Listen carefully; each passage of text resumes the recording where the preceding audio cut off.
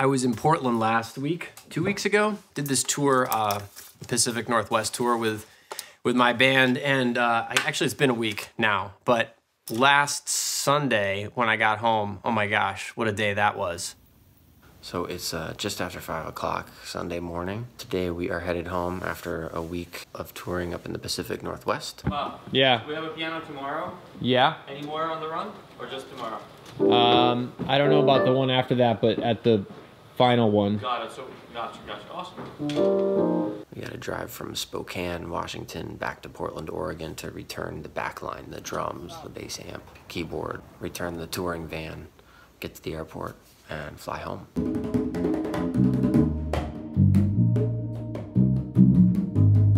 Just stopping for gas in Starbucks and bathrooms. It's 8 o'clock in the morning, and we're in like a Walmart type of store.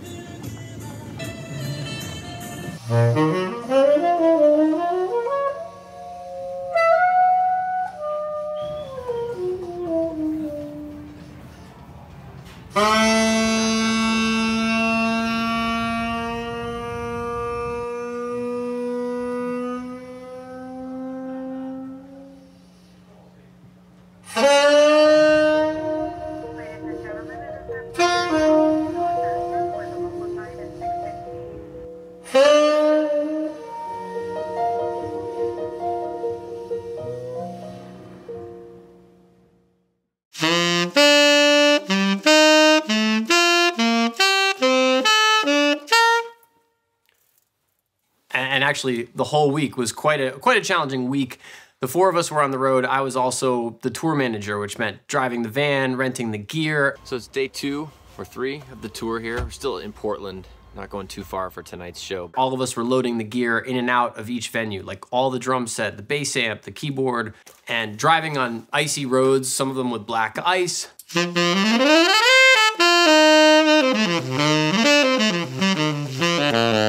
My saxophone is still giving me some problems in the low register due to the neck. I hit it on a ceiling at a club in Madrid last year. Actually, we're going back to the same club next month, and I will not be hitting it on the ceiling again, or at least I hope.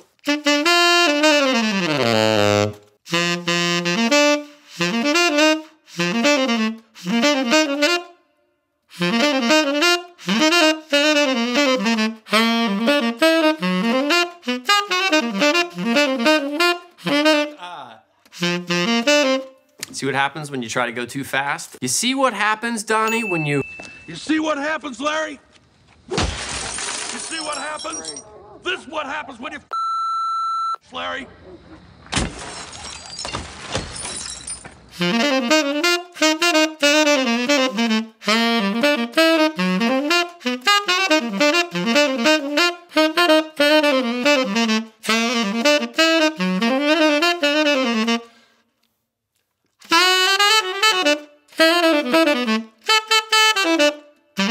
What is it?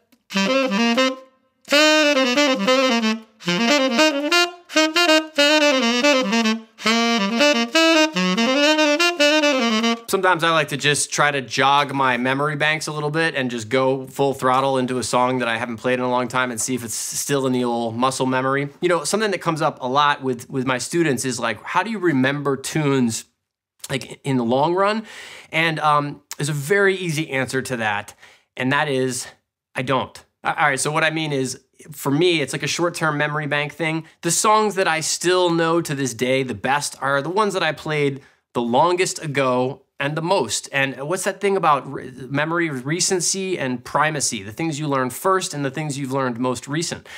I find that to be very true. So everything in the middle, all the tunes that like, yeah, I've learned them, I've played them a lot, but maybe it's been a while. There's cobwebs all in there about those things. So yeah, sometimes I'll just do that. I'll, you know, right before I'm gonna warm up or practice, I just kind of like, it's just like a little, hey, what if I were jumping on the bandstand right now and somebody was like, all right, let's play Stablemates. Okay, sure, how's that?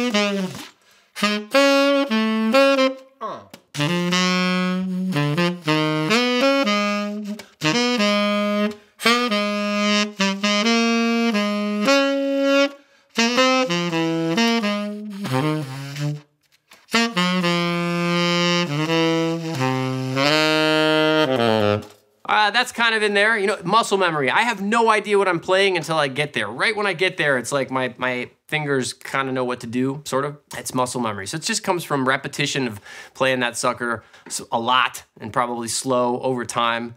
The change is another thing.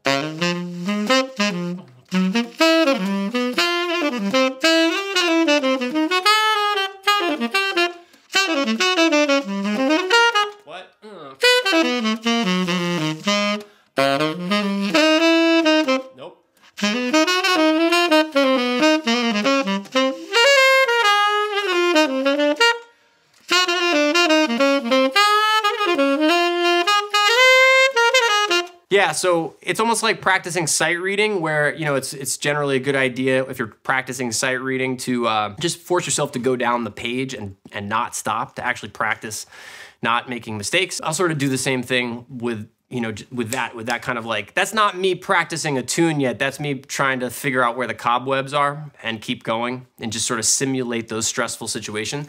That's another thing that comes up pretty frequently. And a lot of students ask me about that. It's like, what do you know, combating nerves and stuff like that. My only solution for that is things have to be in the memory banks in such a way that you don't have to think about them. And you can, because you're going to have when you're nervous, that you're thinking about other things. I am anyway. You know, my attention is elsewhere. And it's great to say like, oh, sure, just focus or take a few deep breaths or be present. Yeah, wonderful advice. But in the real world, that doesn't always... that's not the way the cookie crumbles. Anyway, I'm just rambling. It's been a busy few weeks. It's been a busy start to the new year. Before I was on this tour with my band last week, I was in, I played Disney Hall with Snarky Puppy. We played with the LA Phil, which was amazing.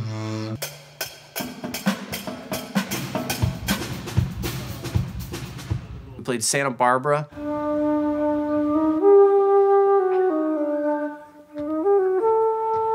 And I had like a very quick turnaround, like 3 hours at home before heading off on my tour.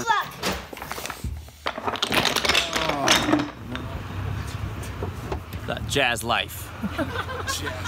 The weekend before that, I was in Orlando, Florida, playing with Gavin DeGraw.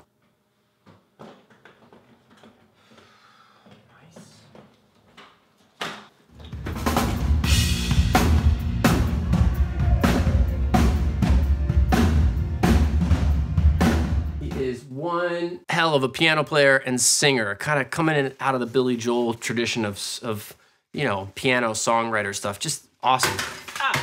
Killer band that he's got going on. And yeah, days before that, I was home for a couple days, and right before that, I was in Miami for Snarky Puppy's Ground Up Music Festival, which was really fun, really great time. It was the first time we were performing these 13 new songs that we recorded last year that are coming out on the new album, Immigrants, March 15th. It's like, it's spelled, you see that bug? Immigrants. I don't know why I have difficulty saying it. Immigrants. Anyway, like 13 new songs. The week before even that, we spent 3 days rehearsing. I've never rehearsed with Snarky Puppy. I've played with them for 6 years. I've never rehearsed unless you count what we do right before we record the song. I've done that, but I've never like just rehearsed for a show with them. So that was a really unique experience. A lot of hard work for everybody to kind of relearn so much material, along with older stuff that's coming back into the mix. By the way, I will be on tour with Snarky Puppy this year. Please just check out my website for tour dates. Anything that I'm doing with them that I know about right now, it's on my website, bobreynoldsmusic.com. It's right there on the front page. Every gig that I'm playing with Snarky, the gigs I'm playing with my band, we're about to go to Europe for 3 weeks. We'll be in the UK at the end of March. We'll be all over there. London, Dublin, Glasgow, Cardiff, Southampton, Manchester. We'll be in Europe. We'll be in Paris, Berlin, Madrid, somewhere in Portugal, Cologne, Prague, and Rome. Unfortunately, we won't be anywhere in Scandinavia. We won't be in any of those countries. And I had made a video a while back saying we'd like to come there. I'm not sure what happened, but according to the booking agents, it's still it's a tough sell over there because basically the venues are like, Who? I'm all over the place with this video. You know what this video is? This is a hi. How have you been? It's been a while video. The longer I go without making one of these, the more I feel, I miss the dialogue. I miss our communication. I really do enjoy that conversation. And honestly, in the past, a lot of the videos that I've made have been a direct result of, you know, things that we get into in the comments on the videos here. So yeah, so this is loose, man. This is loose. This is free improv right here is what this video is. I don't know why I still have my jacket on. I basically just told myself I was gonna put up a video today, come hell or high water. So that's what this is. I have 2 weeks at home. I have 2 weeks before some serious road travel. I will be opening my virtual studio again in that time. There's a lot going on, but my primary concern is getting rest and being in really good shape for this. We're gonna have a kind of a grueling tour. I have to go back and count the dates, but it's kind of like, it's something along the lines of like 17 shows in 20 days or something. It's gonna be intense. I slept the other night I was in bed for about, I don't know, 11 hours the night we had the time change, and I woke up, I felt like I hadn't had any sleep at all. I'm still in that stage, just kind of playing catch up from 6 weeks or so of very little sleep. So that's where I am. How you doing? You good? By the way, check out this mug. I have no idea what I'm gonna call this video.